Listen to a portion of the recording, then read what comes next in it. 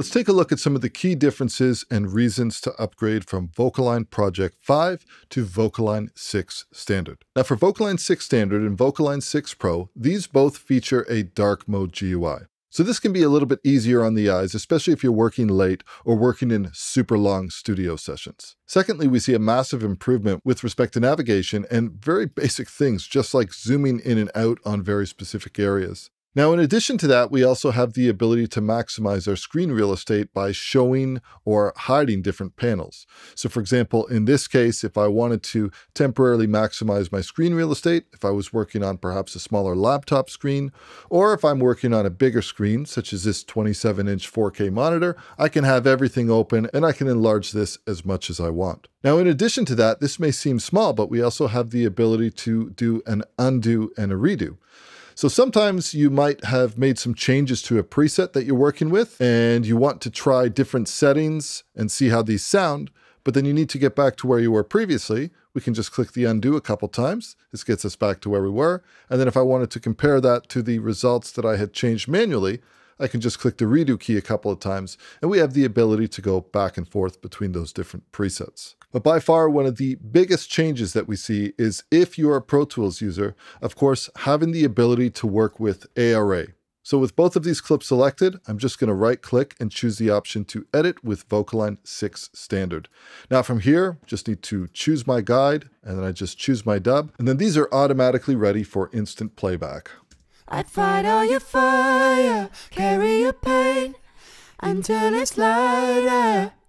If I could, I would cry all your teardrops, wash them away. Now, in addition to simply having the benefit of being able to instantly audition any changes that you've made, we also have some differences in terms of the display options. So in terms of our timescale units, we have the ability to go into a bars and beats mode versus our standard time display.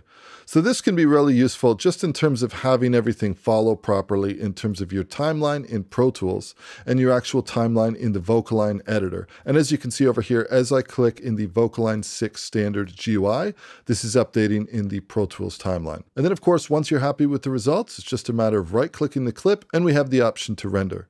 And you can do this on the original playlist or on a backup playlist as needed. Now, when working in non-ARA based DAWs, such as Ableton Live, one thing that used to previously have to happen is that if you needed to capture multiple dub tracks, that is to say you had a lead vocal and maybe you wanted to adjust the timing on anywhere between 2 or 5 different vocals, you would have had to capture those in real time, one at a time.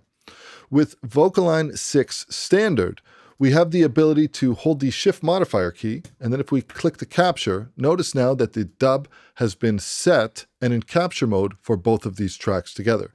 So now at this point, it's just a matter of going back to the beginning of where we need to, and we can enable a capture. I fight all your fire, carry your pain until it's lighter. If I could, I would cry all your teardrops, wash them away, lift you up higher. If I could, I would take a place.